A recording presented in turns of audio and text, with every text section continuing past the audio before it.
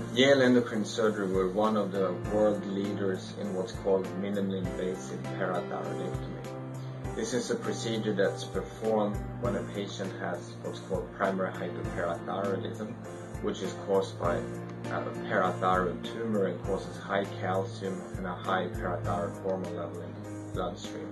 The only curative treatment is removal of the tumor. In most cases, it's only one tumor, but occasionally it can be more than one tumor. What we have developed here and are experts at is what's called a minimally invasive parathyroidectomy. This procedure has many advantages, which include the use of local cervical block anesthesia, so that these patients do not need a full intubation or general anesthesia. This leads to faster recovery and leads to the ability to do this procedure in 90% in the ambulatory setting, meaning that the patient goes home the same day.